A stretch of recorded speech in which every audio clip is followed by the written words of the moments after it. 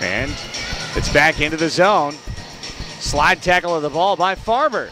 And now the Sockers a chance to run. They're spreading out to lanes. Oliveira will be in the center. Oliveira comes to the high middle. Left wing, it's Chiles. He'll turn, he'll shoot. It's blocked. He'll shoot again and score! Kraig Chiles puts his own rebound and puts the Sockers on the board. 3-1's the score at 6 minutes exactly of the second quarter. Out of the timeout, defend the set piece, stay organized, counter out, go get one and make it 3-1. Dunzo.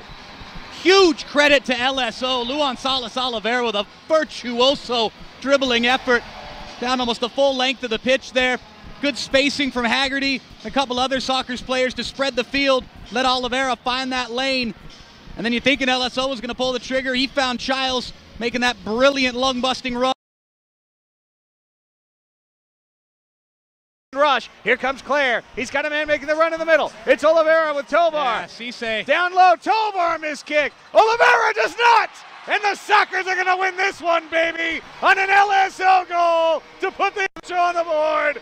8-6 San Diego. Watch out here for Chiles and Chiles. We're going at it off. The ref was trying to show the blue card the entire time. Running down the pitch with the blue card shown. Chiles and Chiles still barking at each other as LSO celebrates yards away.